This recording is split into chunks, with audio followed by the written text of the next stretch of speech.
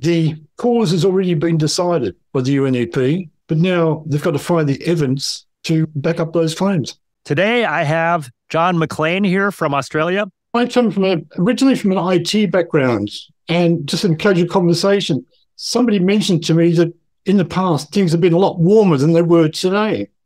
It's despite all the scaring about global warming. So I looked at the data. With the IT background, it was fairly easy, and I kept finding that the data said something different to what we've been told. And I've just got more and more into climate work, learned a lot from various experts. And yeah, I certainly agree with them. We've been misled on a whole range of issues. Yeah, I want to tell you something about how the IPCC was created and the people behind its establishment. So we put the whole thing in context, including the IPCC's behaviour today and how it goes about its work. It's quite an interesting story. And while there's a lot of complaints about the IPCC, when you understand where it's come from, you can see why it works the way it does, even though you might not agree. The roots of the IPCC go back to a United Nations Conference on the Environment that was held in Stockholm in 1972. Out of this conference came the United Nations Environment Programme, the UNEP. It is a big player in what went on towards creating the IPCC. Now, heading up this new organisation was the Canadian Maurice Strong, who had been instrumental in getting the Stockholm Conference up and running. Strong was often blamed for what followed, but he only stayed in the job about 3 years. And for most of the time, the UNEP was still getting organised in its headquarters in Nairobi in Kenya. Reports of UNEP meetings in 1974 indicate dissatisfaction with Strong's management. Probably only a matter of time before he was dismissed anyway. The new UNEP head was Strong's deputy, Mustafa Tolba, who had run the place during Strong's many absences. He remained in the role from late 1975 to 1992, through a period when some of what the UNEP said and did was pretty questionable. Tolba seems to have been behind the UNEP adopting what's known as the precautionary principle, which is if the threats of serious or irreversible environmental damage, a lack of full scientific certainty should not be used as a reason for postponing measures to prevent environmental degradation. Now, the idea sounds okay, but what happens if the science that you rely on isn't 100%, or it's later proved to be incorrect, or even is just highly disputed? It could be chasing shadows, demanding action that simply isn't necessary. Tolba also developed a reputation as rather a bully. Fiona McConnell, who led the British negotiating team for the Montreal Protocol, which I'll mention some more in a minute, said of Tolba, Dr. Tolba continued to apply his bullying, cajoling, wheedling and threatening tactics. He was unwavering courteous to the US because, as he told us all, he did not want to give them an excuse to walk out. But to everyone else, he distributed his contempt even-handedly. A laugh from Mr. Tolba in response to a proposal he did not favour was inevitably the precursor of an insult. Now, under Tolba, the UNEP got involved with the question of acid rain. It made a huge fuss about industrial pollutants being carried in the air to other countries, being taken up by rainfall there, and this acid rain destroying trees. The UNEP even said the world could lose 10% of its tree cover. Dying trees in Sweden were blamed on the pollution from Britain. The Canadian government even blamed death of trees on pollution from the US. Just one problem in Canada, the researchers in the field could find no evidence at all that pollution was to blame. They could find no sign of this acid rain. Some trees were suffering from an infestation, which was eating their leaves. Other trees had started to grow quickly in warm weather in early spring, but the weather turned cold again and killed off that early growth. And of course, it damaged the trees. Within a few years, it was found the acid rain scare was a wild exaggeration, other than in a few highly polluted areas, especially in Eastern Europe. It makes a lot of sense because the pollution would just simply be dispersed if it travelled very far at all. Another thing they got all excited about was ozone. And this was on the basis of a single scientific paper published in 1974, written by Rowlands and Melinda. The paper claimed that chlorofluorocarbons, better known as CFCs, were destroying the ozone layer. It's a very wide band in the stratosphere where most of the ozone is found, and ozone protects us from some of the UV radiation from the sun. The CFCs are commonly used in refrigeration. And that meant there was an awful lot of use of CFCs around the world. The UNEP pushed hard for a ban on the manufacture of use of CFCs, later adding other chemicals like halogens, and that ban became known as the Montreal Protocol. Even today, most people are convinced that CFCs have caused a hole in the ozone layer. There's just a few problems. There's not a hole, there's only a thinning. And it only happens at certain times of the year, despite the CFCs being around in the stratosphere for the entire year. Now, also, despite there being more people in the Northern Hemisphere, and therefore they use more use of CFCs, the amount of ozone over the Arctic is greater than the amount over the Antarctic. And while there's some thinning in the Arctic, there's more in the Antarctic. The thinning appears in the two locations offset by a few months, but not 6 months, which we might expect if it was a question of seasons. Like if winter caused it, we'd see the same thing 6 months apart. But that's not what we're seeing. As you'll see in the graph at the bottom, we have very different patterns in the two locations. The thinning occurs at different times of the year. It shifts around. NASA also talks about minimum stratospheric temperatures, probably because the UNEP sometimes does, and because some people have tried to link stratospheric temperatures to ozone. But the relationship isn't very clear. You'll see that as the temperature drops, that's the orange line, the ozone actually increases for a while, but then it falls, and it's still falling even though the temperature is rising. And eventually the two temperatures rise. So the relationship is very unclear. The UNEP claims the CFCs have damaged the ozone layer, but there's good reason to doubt what they say. It doesn't account for the cyclic nature of the holes or thinning, more correctly, or the differences between the northern and southern hemispheres. 2007, scientists discovered a natural source of halogens, which are known ozone-depleting agents in the Antarctic. I think this is one of the volcanoes down there. It's putting up lots of halogens. Also that year, it was found that a key step in the chemical process by which CFCs are claimed to act is too slow for the whole process to destroy the ozone. The next year, 2008, a Canadian researcher found a strong correlation between cosmic rays and ozone depletion. And more recently, he's looked at NASA data and concluded there's lots of thinning in the tropics too. So things aren't looking good for the UNEP's claims. The Montreal Protocol started in 1987, entered into force a couple of years later when it had at least 11 signatures. It's now just over 30 years ago.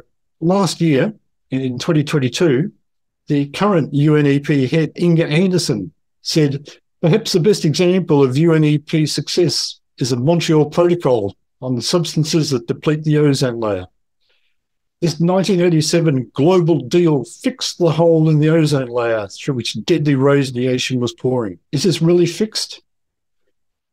Look at the hole size that NASA tell us is in the Antarctic. In very recent years, that hole is back up about normal levels. There's no decrease in the hole size at all.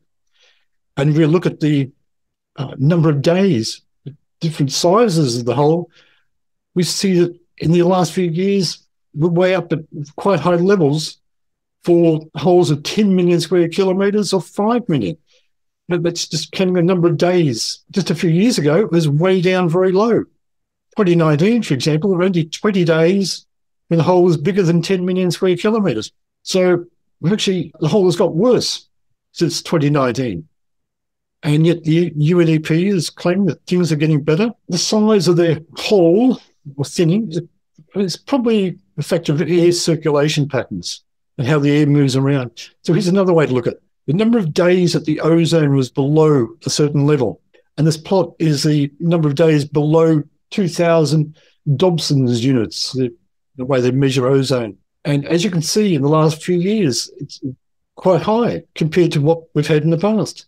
There's just no sign of that hole being fixed, despite what the UNEP says. The acid rain scare, it quietly faded away without great fuss or cost to anybody. The same can't be said about the ozone scare because it's cost the public a fortune in new refrigerants, both for refrigerators, for air conditioning. And if if I remember correctly, they started with one new refrigerant and then had to change it to another one. So it's cost people twice. But there's another UNEP issue that hasn't cost money so much as lives, about 20 million or more of them. This is the DDT scare that grew out of the book by Rachel Carson, The Silent Spring. Now, DDT was used as an agricultural spray for many years, including in the USA. In various African countries, it was used mainly as an agricultural spray, probably funded by the UN or other international agencies. It seems likely that a certain amount was being diverted into spraying around the houses to keep mosquitoes at bay and reduce the threat of malaria. Perhaps some African countries were paying for it, but I think it would have been very tempting if it had been funded by somebody else just to divert a little bit. It also kept the costs down for those countries. Now, the UNEP's argument was that DDT persisted in the soil, which was true, but really it's a question of priorities and which thing is worse. Sweden banned the use of DDT in 1970. The US followed just 2 years later. After many years of discussion and lots of negative publicity from UNEP and WHO, at a conference in 1999, agreement was finally reached to ban DDT as an agricultural spray. It wasn't specifically banned regards malaria control. That might be thanks to doctors who pointed out just before the conference that its benefits as a defence against malaria outweigh the risks. But the years of negative publicity from the UNEP and WHO really discouraged its use. The problem was the cost of alternatives. DDT cost between $1.60 and $8.50 per household. The alternatives cost $4.20 to $24. So we're talking of 3 times the cost. Yeah, the negative publicity and simply no DDT for agriculture use to siphon off, plus the cost of alternatives, meant that many African countries no longer had good, cheap defence against malaria. 7 years after the ban on DDT for agricultural use was introduced, the World Health Organization declared that DDT was safe, provided that basic guidelines were followed. Some countries didn't wait quite that long for reintroducing it for malaria control. The UNEP produced I think it's a magazine called African Outlook.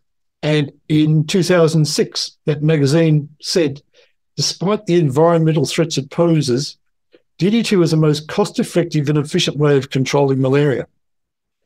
When South Africa stopped using DDT in 1996, the number of malaria cases in the KwaZulu-Natal province rose from 8,000 to 42,000. It's just 4 years later. South Africa tried various alternatives, but they proved less effective. Since reintroducing DDT, it's been able to reduce the number of deaths in the province to less than 50 per year. Now, by my calculations, we could have expected maybe 100 to 120 deaths. So DDT was quite effective. But the UNEP and WHO's negative publicity about DDT and the ban for agricultural use caused an estimated 20 million deaths, just despite both organisations claiming they care about human health. Kind of ironic, isn't it? So, to summarise so far, acid rain, ozone issues and DDT are 3 things where the UNEP's claims and demands have been very questionable. In the case of DDT, they failed to weigh out the consequences of its demands and ultimately caused the death of millions of people. In the case of acid rain and ozone, it looks like the UNEP's reliance on the precautionary principle, acting before all of the science was known, caused it to act on the basis of some very questionable claims, and it pressured the world into taking false and expensive action. The big question is whether we can say the same thing about the UNEP's position on climate change. Now, the UNEP became interested in climate change in the 1970s. Throughout the 70s and early 80s, it commissioned various investigations by the International Council of Scientific Unions. Several of those investigations were headed by Swedish professor Bert Bolin, who'd claimed for many years that CO2 emissions were causing warming.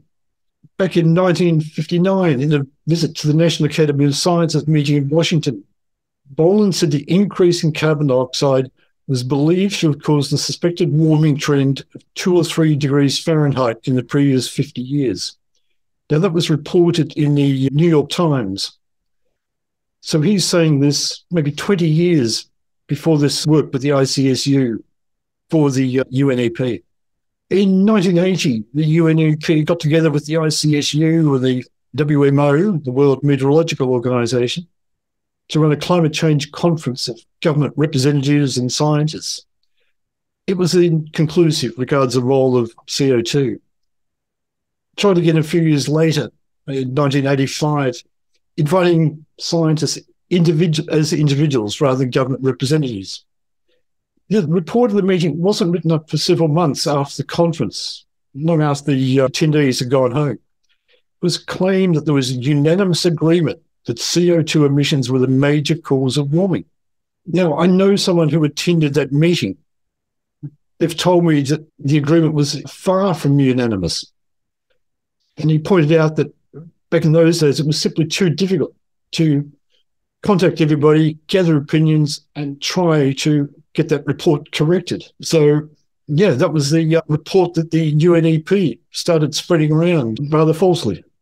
Now, after claims about their conference, the UNEP, ICSU, and WMO recommended holding further international conferences on that subject.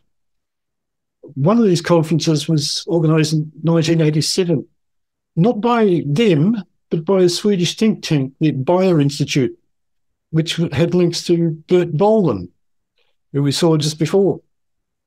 The executive summary of that conference in 1987 says, among other things, it is generally agreed that if the present trend of greenhouse gas emissions continue during the next 100 years, a rise of global mean temperature could occur that is larger than any experienced in human history.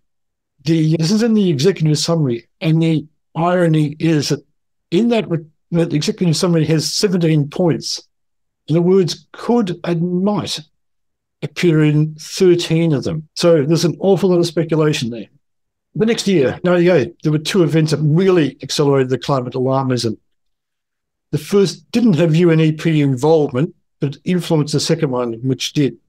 First was James Hansen stage managing his presentation to the US Senate on a hot June day in Washington. His ally, Senator Tim Wirth, said later in an interview, what we did is that we went in the night before and opened all the windows, I will admit, right? So the air conditioning wasn't working inside the room. And when the hearing occurred, there was not only bliss, which is television cameras and double figures, but it was really hot. The wonderful Jim Hansen was wiping his brow at the table at this hearing, at the witness table, and giving this remarkable testimony. Now, much of the US was in drought and suffering a heat wave at the time. Hansen told Congress he was 99% certain that the heat wave was due to carbon dioxide and that heat waves would get much worse starting in just a few years. Hansen was wrong. I think I can say that fairly emphatically. There were two main reasons for the warm conditions in Washington at that time. One was that droughts cause higher temperatures, and a lot of the US was in a drought. There's just less moisture to evaporate, and therefore more of the sun's radiation heats the ground, and that heats the air and raises the temperature. The heat isn't used to evaporate. The other reason is the El Nino Southern Oscillation. It's well known for influencing global average temperatures about 6 months later. There's a bit of a delay while its effect spreads around the world. Throughout the 1980s, the ENSO, that's its abbreviation, is very much in the El Nino direction, as NOAA's multivariate index shows below. Now, the blue figures in that show the cooler periods, which are the La Nina time, but we only call it La Nina if it extends for more than about 3 months. So there were very short La Nina periods there in the 1980s, and quite a few El Nino periods, and 2 of those last more than 12 months. One that started in 1982, one that started in 87. And the one that started in 87 went right through until the start of 1988. So if you add 6 months onto that, you're getting into July of that year before the effect really went away. So this is what was causing the heat in Washington. It wasn't James Hansen claimed was causing it. Now, later in that same month as Hansen's presentation to Congress, there was a conference in Toronto, run by the WHO, UNEP, and Environment Canada. After Hanson's theatrics, the conference received lots and lots of attention. At this conference, William Mansfield of the UNEP, Mustafa Tolba didn't attend. I'm not sure why, but Mansfield was representing the UNEP. He referred to the success of the Montreal Protocol regarding protecting the ozone layer, and then went on to say, the challenge we are addressing this week, climate change, most certainly have profound impacts on the social fabric of the Earth's inhabitants. It must be a top priority for the international community. It is a top priority for the UNEP. Because the problem is man-made and global, no effective solution is possible without broad international cooperation. Now, notice that he's already decided there's a serious problem and that mankind is to blame rather than natural influences. He's already saying this. The evidence is very, very thin, but yes, he's quite emphatic. So this conference, coupled with Hanson's theatrics, led to the US supporting calls for the establishment of the Intergovernmental Panel on Climate Change, a UN body sponsored by WMO, which is actually part of the United Nations, and the UNEP. Author Shodul Agrawala said in his 1977 book, while the WMO was a natural sponsor for such a process, so this is a study on climate change, it didn't have sufficient expertise to cover many other relevant aspects of climate change, such as policy responses. This argued for the UNEP's involvement, that the US had some reservations about Mustafa Tolba. This is because he had alienated many close allies of the US in Latin America during the ozone negotiations.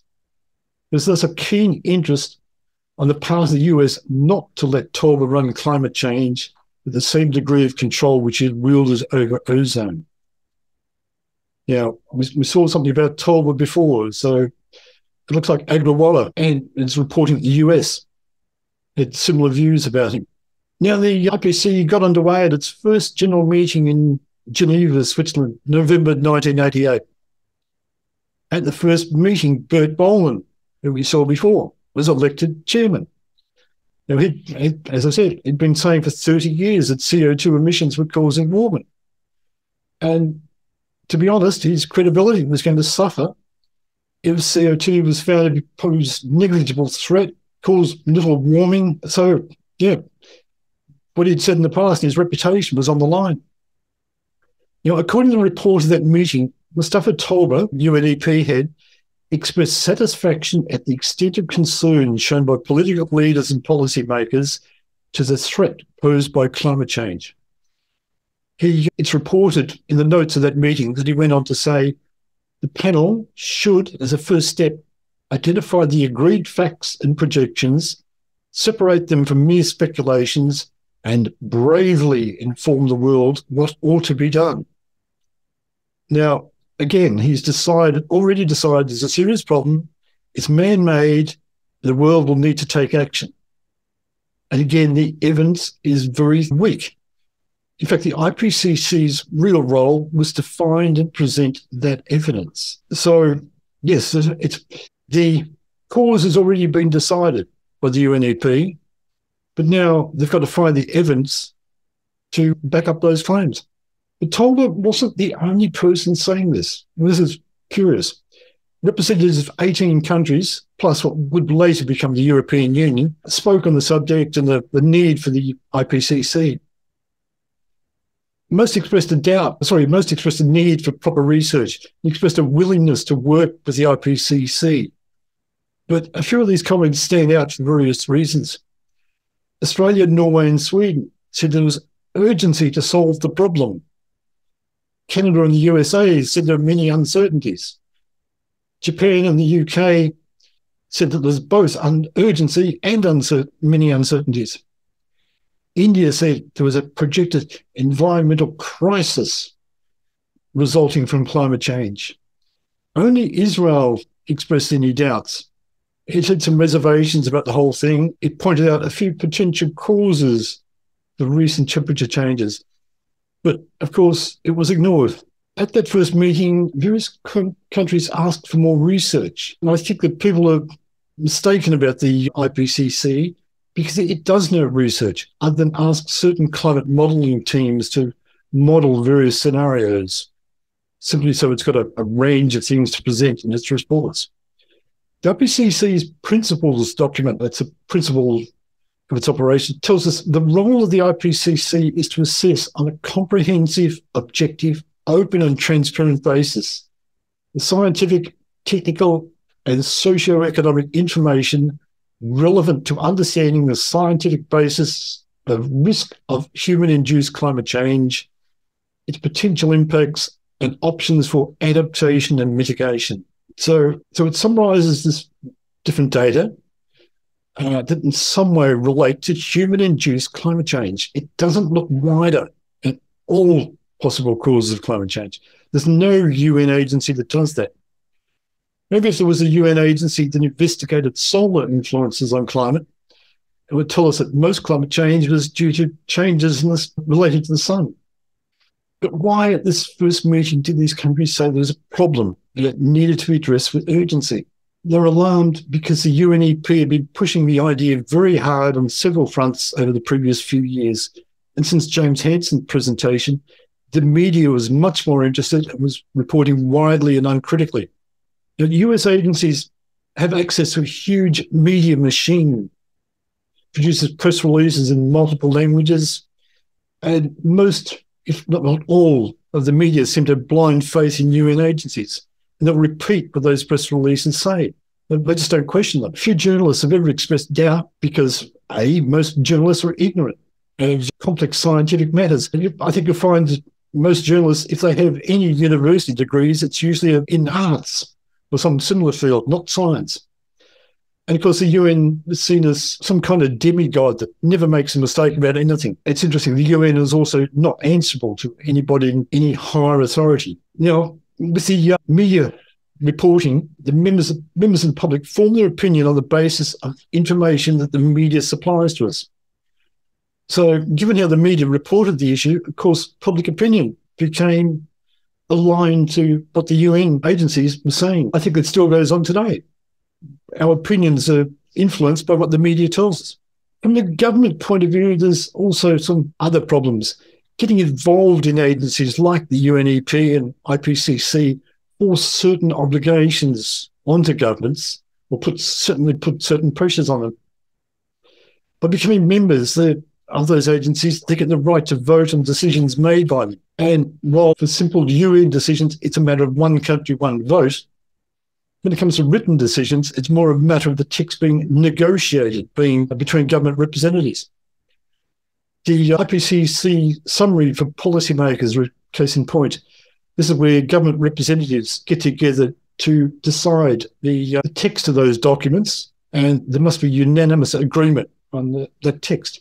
So ultimately, the wording is negotiated between those representatives, and compromise is pretty much the norm. So if someone doesn't agree and they've got to meet halfway, so you get this pressure on governments. This pressure on governments is coercion from people like Mustafa Tolba, that they also have to contend with. Ultimately, the government usually take the same position as those decided at and by UN agencies. It would be odd if the government rejected something that its representatives at a UN agency voted in favour of. So governments tend to go that way, and it's very difficult to change a government's opinion. Now, the UNEP has suggested the development of the Montreal Protocol to protect the ozone layer is an appropriate way to deal with the climate change issue. And it's a good working template. On that issue and in climate change, the UNEP alone, or in concert with the IPCC and other agencies, has decided the science on the situation before the issue was properly investigated, used media releases and even public figures to force its ideas on the public, made claims for which there's little or no evidence, certainly made claims prior to evidence being presented. It's got inconsistencies in some of its arguments.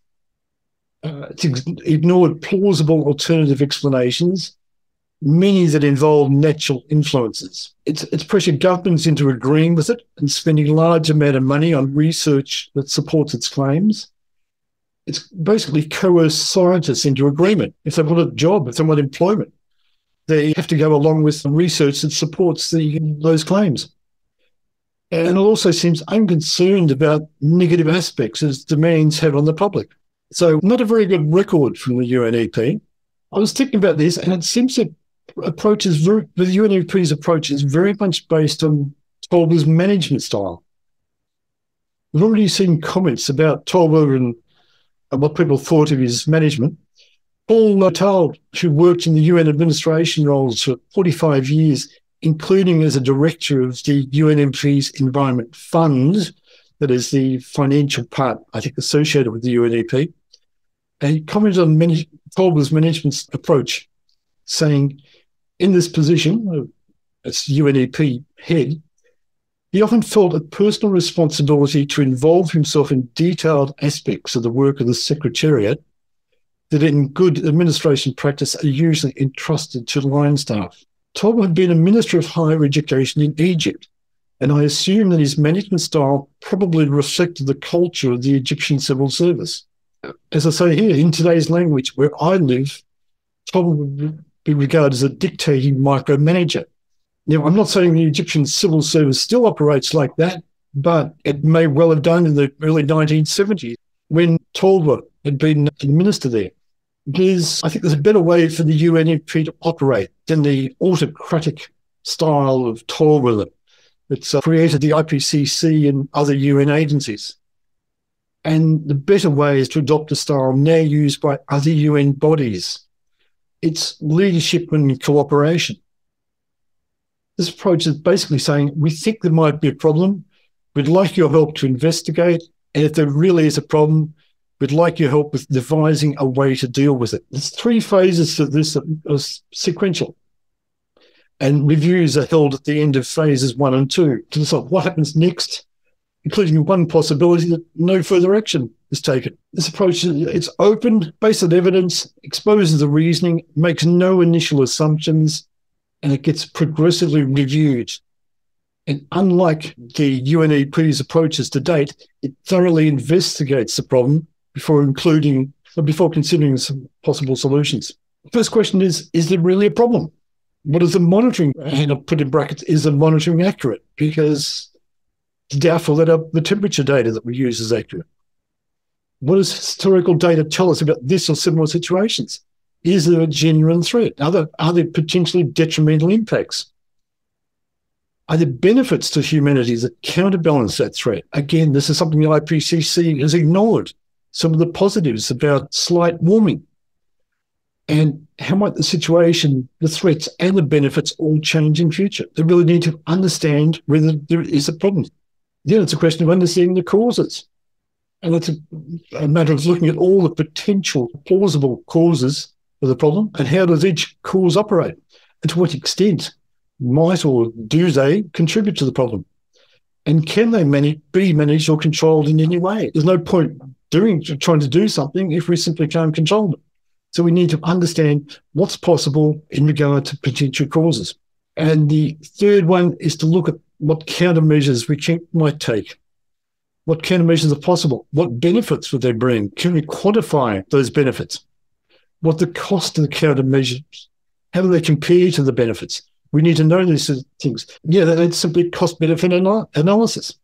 No one seems to do that now with our energy policies that we're seeing at the moment.